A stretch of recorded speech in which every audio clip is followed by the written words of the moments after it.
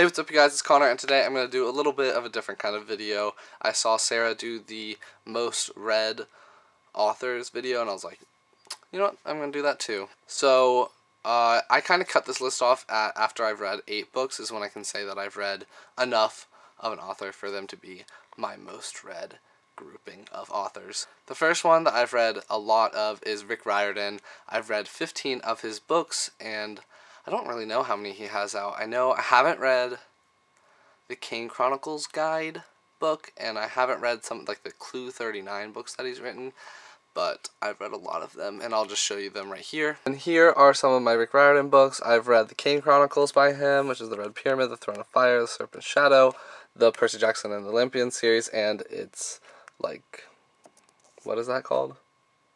And it's a companion book with a few extra stories. Then I've also read the Heroes of Olympus series with its extra little thing right there. The next author that I've read a lot of is J.K. Rowling, obviously, Harry Potter. Need I say more? And then here are my Harry Potter books. I have all of the American hardcover editions. There's Albus right there. Oh, hi. And then I have the Casual Vacancy and Harry Potter. And then I have the first 2 in the leather-bound American editions. They stopped making these, so it's only these first 2, and they didn't make the other ones. I have my Spanish edition of Harry Potter, The Tales of Beedle the Bard, Greek version of the first book, British versions of the first book, and the Fantastic Beasts and Where to Find Them, and Quidditch Through the Ages. Money! The next person that I've read a lot of their books is Garth Nix. I started reading some of his books when I was really young, and so I don't own all of them, but I'll show you the ones that I do own right now. And here are my Garth Nix books. I have the first 3 in the Seventh Tower series in this bind-up, but I have all 6. They're in paperback and they're not on this shelf. Then I have the first 3 in the Trouble Twister series, which is co-authored by him and Sean Williams, and then the Confusion of Princes, which is by Garth Nix. It's a standalone science fiction young adult novel. The next person I own a lot of their books is Cassandra Clare. I have read 10 of her books out of, 11? So I'm pretty good on that front, but yeah, I'll show you them again right now.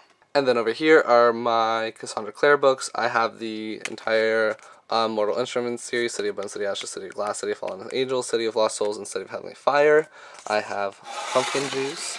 I have, then I have the Infernal Devices trilogy, which is Clockwork Angel, Clockwork Prince, Clockwork Princess, and then I have the Shadowhunter Codex, which is this tiny one right here.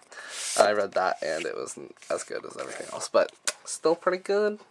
So yep, those are my books. And the last person that I can say that they're some of my most read authors is Cinda Williams Chima. I've read 8 of her books, and I really like most of them. This is the Heirs Chronicles, I'm pretty sure that's what it's called. It was originally a trilogy, and then they added this one, and there's another book that I'm hoping to get for Christmas. So that's 4, and then I've read the Seven Realms series, which Reagan absolutely loves. So freaking good, though. The Demon King, the Grey Wolf Throne, the Exiled Queen, and the Crimson Crown. So good. So those are my most read authors. Let me know down below in the comments what are some of your most read authors, and I'll talk to you guys later. Bye!